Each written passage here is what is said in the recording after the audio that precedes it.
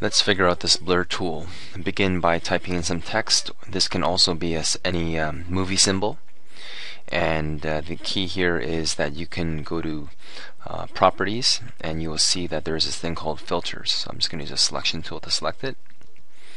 And when you see the properties, there's a filters drop down box here. There's a little page here that says add filter.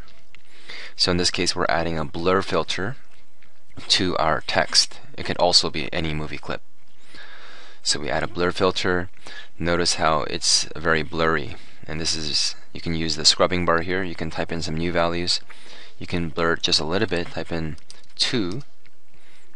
You can also make it very blurry, and notice how we have no blur here.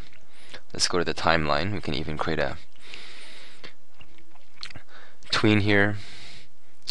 Right click, insert keyframe. So in the beginning we can make it very blurry. So let's go to properties, and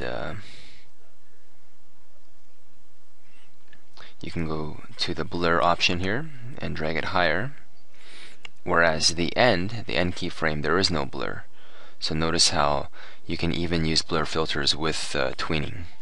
So congratulations, you now know how to use the blur filter, and please take some time to play with other filters as well. So when you actually click on your keyframe and your object, you can go to properties. There's some other cool filters here as well. If you click on add, you really should try playing with these other filters as well.